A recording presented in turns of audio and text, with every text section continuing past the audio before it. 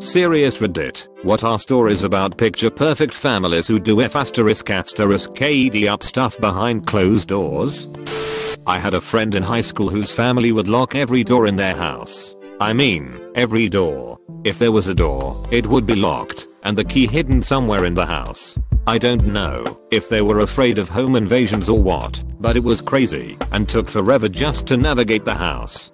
For instance, to get to the guest bathrooms you'd have to open the hallway door with a key, hidden on the window well in the living room. Then, under the left-hand corner of the hallway carpet was the key to open the linen closet. Finally, in the linen closet under a stack of towels on the second shelf from the bottom, would be the key to open the bathroom. It was like that for every friggin' door. Multiple keys to open multiple doors, to get the right key, to open the room you wanted to get into. Even the fridge was chained and locked with a key. My friend asked me to sleep over once. I never went back. These twin girls I knew from middle school were really nice, polite, had straight A's, did community service, and were overall pretty well rounded. Their parents seemed relatively normal and supportive. Later found out that the parents would make the girls stand on their heads until they passed out if they got a bad grade or acted out in any way. Guy I went to high school with had what looked to be a perfect family. He was a football star, mom and dad were successful, and they even had a white picket fence around their house. One day, he and his brother come home to find mom and dad dead in the driveway. His dad was cheating, the mom found out and waited till he got home. Shot and killed him, then shot herself. In the driveway no less. Fucked up. A friend of mine and her family friends back in her state are involved with a lot of foster care. Her family has a couple of foster kids at the moment, I think. Basically, one of her family friends who also takes foster kids had this one Iranian kid. He was adopted on the side by a really normal, upper middle class white Australian family, except he was also kept in a cage in their shed as a dog. Their entire family was really pleasant and completely normal. Their other biological children were also completely fine. They were discovered when the grown mother of that family came to visit and asked what the barking was, went to the shed, and found the child in a cage barking madly. When the grown mother asked what the hell was happening, the parents of the family just responded with, "Oh, he's just the dog, ignore him." She obviously reported it, and now my friend babysits for the child every so often. He's pretty normal now, but he has really awful reactions to certain sounds. They ended up contacting the biological mother, who was some Iranian girl who lived with her family, but she didn't want to know anything about it, as long as he was okay now. The people who currently take care of him are convinced that it was a child of sexual abuse/rape after seeing the mother's reaction, but they can't really say anything, I guess. My wife family are the worst people I have ever met. When she was younger she was seriously depressed and still is. She attempted suicide by taking a fistful of pills. Her mom found her passed out on the living room floor next to the bottle of pills and rushed her to the ER. The doctors asked why she was passed out and why she was here at the ER, and her mom wouldn't tell them that she took a bunch of pills. Just kept saying I don't know what's wrong with her to keep up the whole my family wouldn't do that kind of thing. After we got married, they kept giving us advice along the lines of, if you want to have perfect marriage like we do, you must do this and this, then they get a divorce. I fucking hate those people. When I was in school, there was one girl who epitomized all-American girl next door cheerleader. She was gorgeous with blue eyes, long blonde hair, perfect body, and always had this 100-watt smile. She was on homecoming court, and so was her little sister. Her family was prominent locally. The stay-at-home mom ran the PTA. The dad had a prestigious job. This girl was on a parent-imposed diet since at least 3rd grade when I met her, despite never being fat.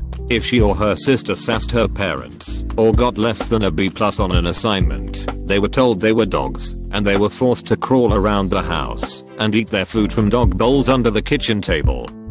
I had a really sweet friend in high school. I'd been to church with her family, we'd been really great friends. She made excellent grades, was commander of the robotics squadron, appointed by the instructors, and much more.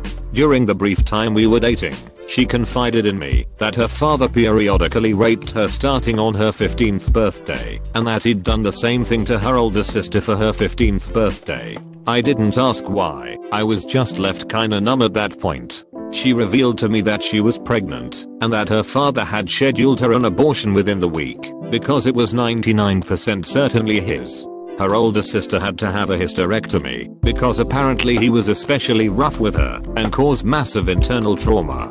Typing it on Reddit seems so tame. Honestly, the conversation we had was visceral and emotional, unlike anything we'd ever had before. She screamed, I screamed, she cried, I held her, and she cried some more. Eventually she cried herself to sleep and ended up napping at my place for a few hours while I just sat at the foot of my bed, crying. I cried like a baby that night. There was a brother-sister pair at my high school. Their parents were divorced, and the dad was a little weird, but he coached Little League and was known as a generally good dad. The kids were amazing, super popular, but because they were amazing people, not because they were mean. Everyone loved their mom too. She was a mother figure to a lot of kids at school. And then one Friday, the brother and sister didn't show up at school, and they stopped responding to texts. A group of their friends decided to drop by their house and looked through the window and saw the dad on the floor, shot through the head. Apparently, he was bipolar and had shot his two kids in the head while they were sleeping next to each other on the couch, then shot the wife's dog, who was staying with them, then himself. None of us ever understood exactly what happened or why he did it, but our small school wasn't quite the same for a very long time after that. I have never heard a more profound silence on campus than I did that Monday morning. On the outside, my friend's family have a huge mansion, are eloquent, drive expensive cars, wear expensive suits, are all attending Ivy League schools, or graduated from an Ivy League school. In the inside it is a whole different story. My friend is sleeping with his dad's girlfriend who is planning on marrying. His dad is 52, this girl is 25, and my friend is 20. His dad and brother didn't know, and still do not know. He tells me that he is not just doing this because he finds her attractive, but to get back at his dad for barely spending any time with him. Apparently, his dad told him that he couldn't spend any time because he had a lot of work to do, but somehow has enough time to go on a 1-month vacation in Europe with his girlfriend. This was in quite a big town a couple of years ago, so there was this one guy, he was pretty religious, everybody knew him as the good guy, but at home he would rape his own daughter. She was about 18 or 19, and her mother knew, but couldn't do anything about it. So one day the father gets his daughter pregnant and realizes he is fucked, so he looks up on the internet how to remove the kid from his daughter's stomach and buys the tools needed. He then proceeds to get his daughter and try the things he learned, and she died during the process. The media then caught the news and everybody knew, and the father was sent to jail, and his family were living in a huge mess after that. My hubby's uncle's family was that perfect, straight-laced, Mormon family.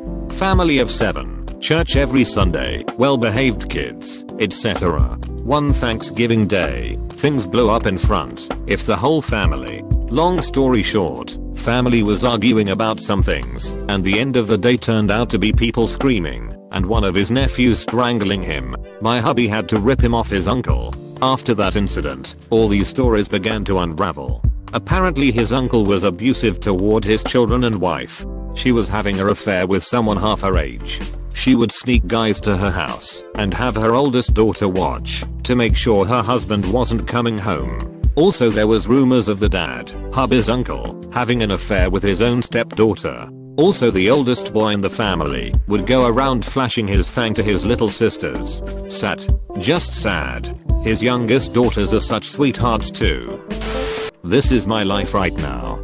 On the outside, well-educated, nice family with a working dad, a stay-at-home mum, and 2 smart nice kids. In private, we're up to our ears in debt. My mum is only stay-at-home because her last job ruined her both mentally and physically because of stress and abuse from her bosses. My dad is stressed out of his mind because of our problems. My brother and I can't concentrate on our schoolwork when we know that as soon winter comes for real, we'll sleep in 6 degrees Celsius rooms because our heating doesn't work and we can't afford to replace it. We were royally screwed by the dealers selling it to us, and because our problems by now are way too big for us to handle, we all just ignore them and go about our day, when in reality we can't really afford the food we eat every day, and try to ignore the calls and letters from the banks and tax people. Rant TL. Doctor, we're far up shit creek.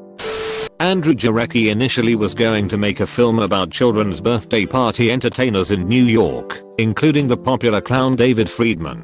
During his research, Jarecki learned that David Friedman's brother, Jess, and his father, Arnold, had been convicted of child sexual abuse. Jarecki interviewed some of the children involved and ended up making a film focusing on the Friedmans.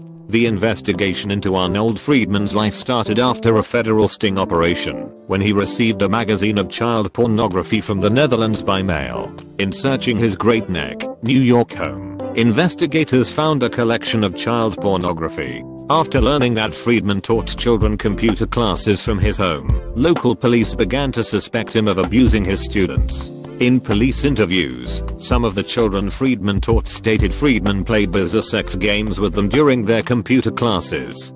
Jarecki interviewed some of these children himself. Some stated that they had been in the room with other children alleging abuse, and that nothing had happened. The film portrayed police investigative procedures as the genesis of a witch hunt in the Friedmans community. The Friedmans took home videos while Arnold Friedman, and, later, his son Jess, awaited trial. They were allowed to stay at home, in order to prepare for court. The pictures were not made with publishing in mind, but as a way to record what was happening in their lives. The movie shows much of this footage: family dinners, conversations, and arguments. Arnold's wife quickly decided that her husband was indeed guilty, and advised him to confess and protect their son. Arnold Friedman pleaded guilty to multiple charges of sodomy and sexual abuse. According to the Friedman family, he confessed in the hopes that his son would be spared prison time. Jess Friedman later confessed as well, but now claims he did so to avoid being sent to prison for life.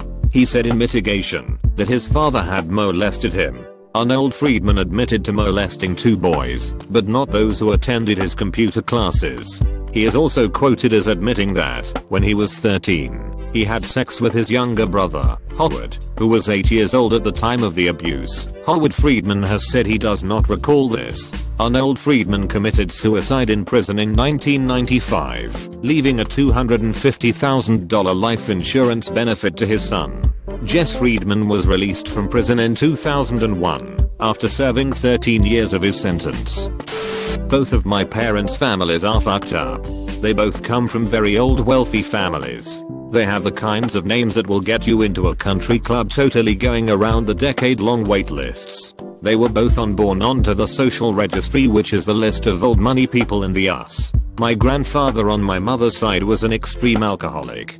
The problem with being rich and being an alcoholic is that you don't end up on the street begging for more alcohol. Instead, you just end up dead. He convinced my grandmother to drop out of an Ivy League school to live with him at his shit school. While there, he got so drunk that he was in a coma for 2 months. After having 3 kids and living off of his mother's cash, he decided to start having an open affair with a German prostitute. I say open because who knows how many affairs happened prior to this one.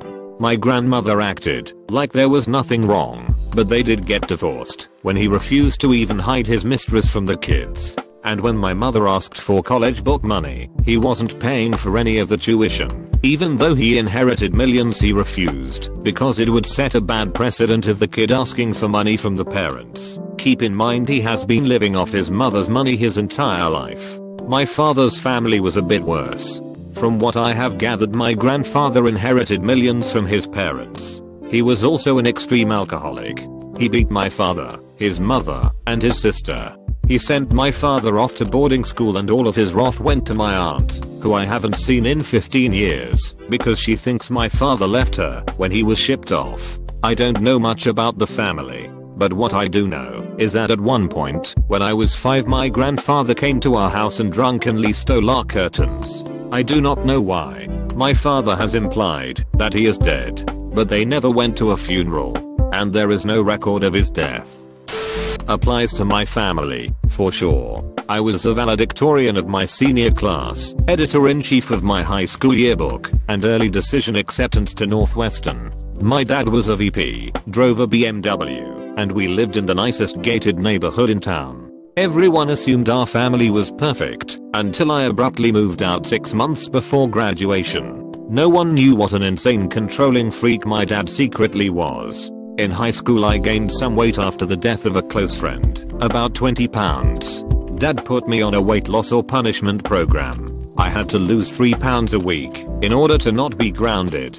At first I kept up, but it got to be too much eventually. It was cumulative as well, so if I only lost 2 one week it was for the next. I was so ashamed I never told anyone, until it got to be too much to handle, and I broke down to my GF at the time. Dad didn't know I was a lesbian either. She told me he was insane, and that I was well within a healthy weight range. Even though she was a health nut marathon runner, I didn't believe her until she showed me on a BMI calculator. When I confronted my dad about being done with the program, he said, "You're not done.